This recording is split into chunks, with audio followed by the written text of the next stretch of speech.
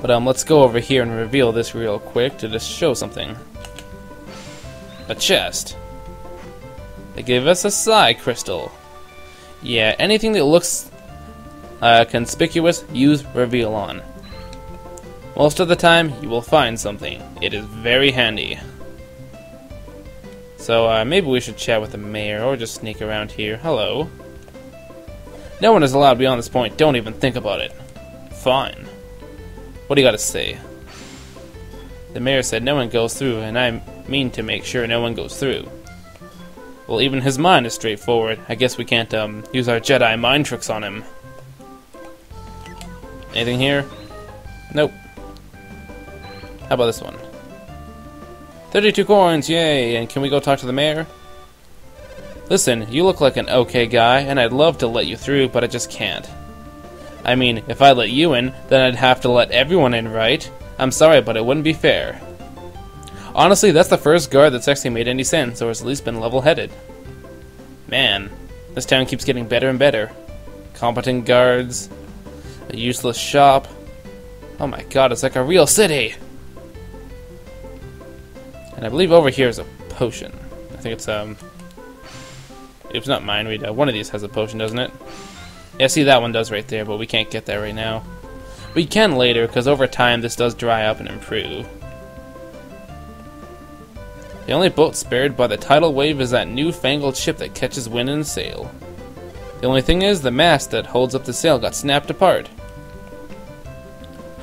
Well, let's go take a look at the ship. Well, not here, up here. Anything here? Nope. How about here?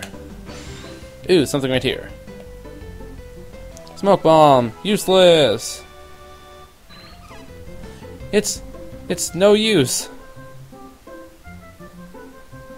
The mast just won't budge, no matter how many people we get to help us. We're gonna have to get all this junk off the mast first. If we could just get some decent footing, we could have this thing clear in no time. There's more to it than that, though. We still have to do something about that rope over there. Untangling that will be a piece of cake once we get a boat we can use. Oh yeah, a piece of cake, except for that huge rock over there. Oh yeah, the rock. How are we supposed to get the mast out under that huge thing?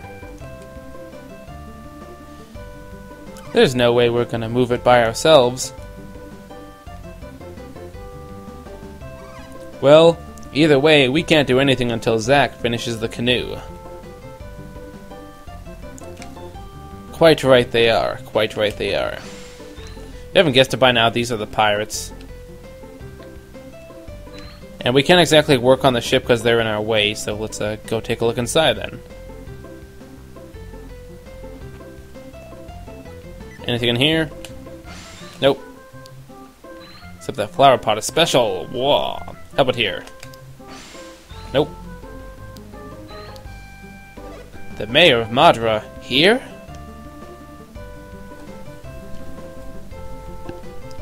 You're certain? How did he know we came to Al-Hafra? He knew we needed a ship, and he knew we went east. Seems pretty easy to me. Well, yeah. When you put it that way, it does make sense. He was looking to find the mayor of Al-Hafra. He must be hoping the mayor will tell him where we are. He'll probably tell the Al-Hafrans we're pirates too, huh? Pirates? That seems a little unfair. What do you mean? We are pirates, aren't we? I mean, we've taken all sorts of stuff that didn't belong to us. That's only because everyone in Champa would starve otherwise. We don't have any choice. Ah. And even then, it's never a lot. Well, what's not? The stuff we take. We never take too much from any one town. Yeah, I guess not. I mean, you have to be moderate about stealing. If you steal $1,000 from one town, you can't steal 10,000 from the other. You gotta keep it sparse, man. Make them all lose the same amount, so they don't get wise. And why do you think that is?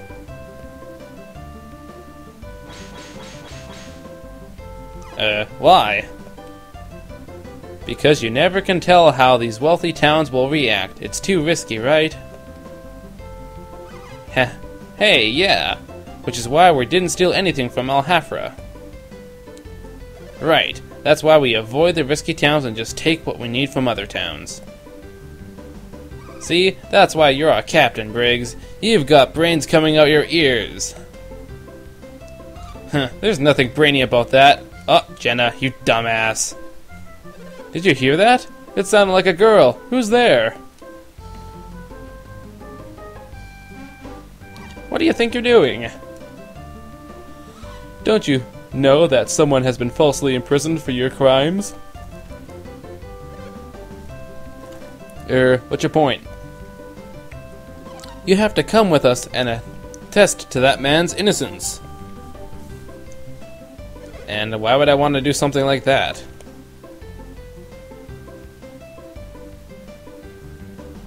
Oh, I was hoping we could avoid any ugliness, but you leave us no choice. We'll bring you in against your will if we must, but either way, you're coming with us. Isn't that right, Felix? Hell yeah. Good for you. Let's teach these guys a lesson. You don't stand a chance. We're hardened criminal types. We eat punks like you for breakfast. Watch yourselves. You self-righteous little brats. You'll be the ones to learn... Or, you're the ones with a lesson to learn. And it's boss time. It's Briggs and Sea Fighter.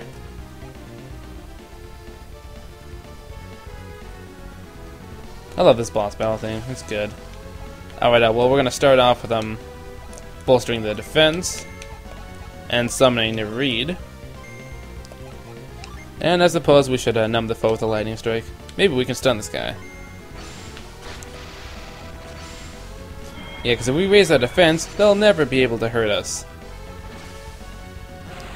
Pew.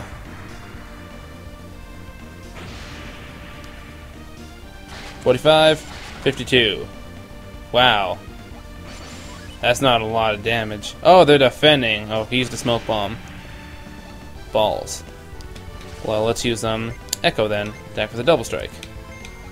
And let's use Impair. Actually, no. Let's I don't know what I'm gonna use. Let's just use Beam. Why not? And you can restore PP. The PP you just used. Bam, bam. 100 damage. Pew. And he calls for backup. Echo Cut, 1. Fog is set. So let's summon Ramses. And let's what can we do? We can do protect. Let's raise the defense. And let's heal Jenna. So next time we can use a new summon.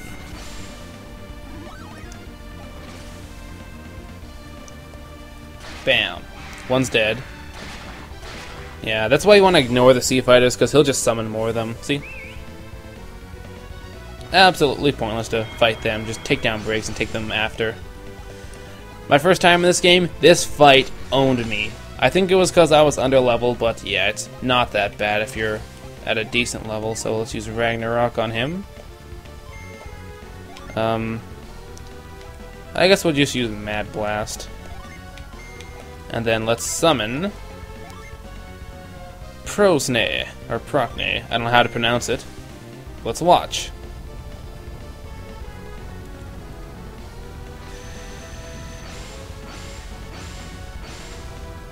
Bam! 100, 227, 106. Get owned! And look at that, 60 wind power. Let's use Ragnarok. 100 damage. Mad Blast. Boom! 43, 52, 44. and one's dead again. But of course he just calls back up, wastes his turn. So huzzah! Let's use another Ragnarok, Cutting Edge, and Storm Ray.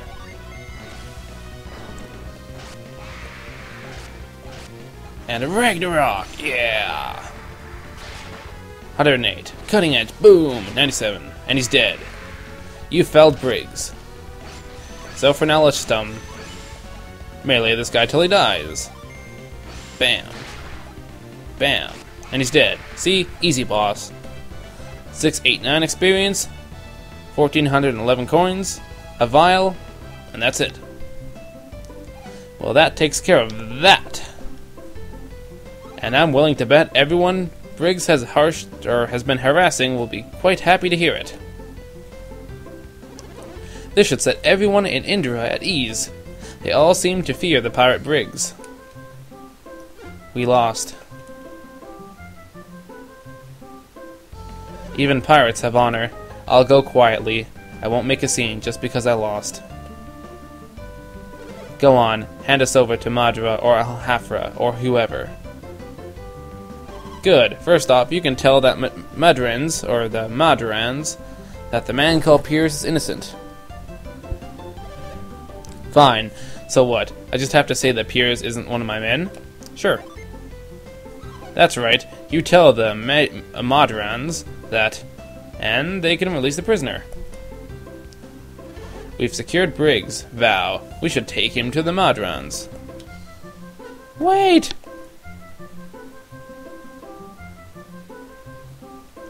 Can't you find it in your hearts to forgive Briggs and his men? And who are you? My name is Chaucha. I am Briggs' wife. So you're a pirate too? No, Chaucha hasn't done a thing. Let her be. I know Briggs and his men have caused some great trouble with their piracy. And I know their crimes cannot be ignored.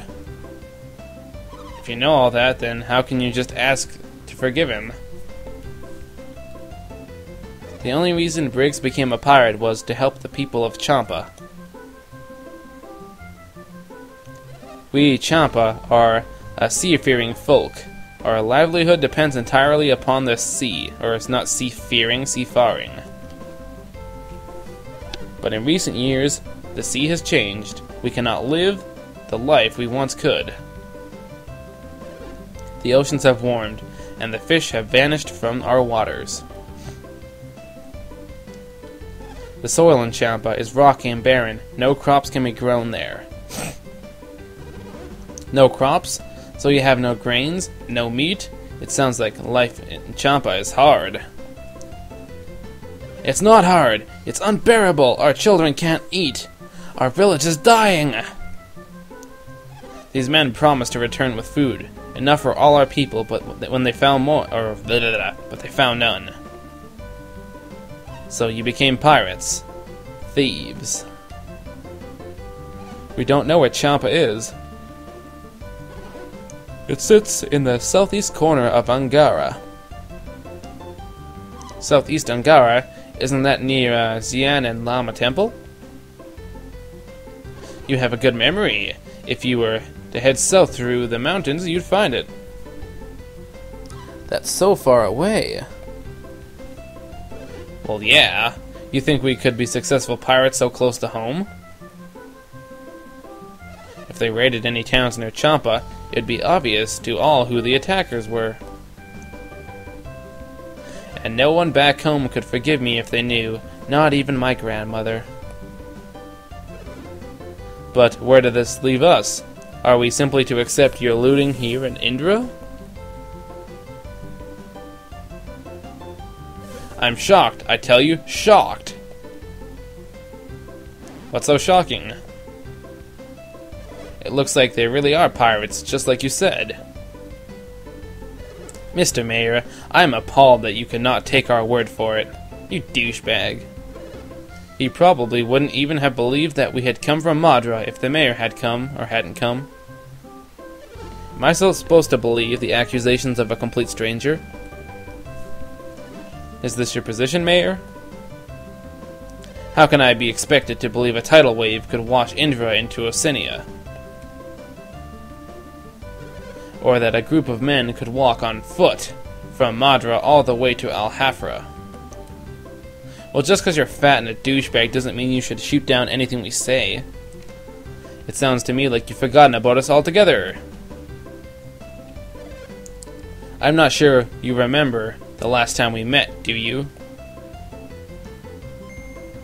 We met when I was just a child, but it must have been more than 10 years ago now.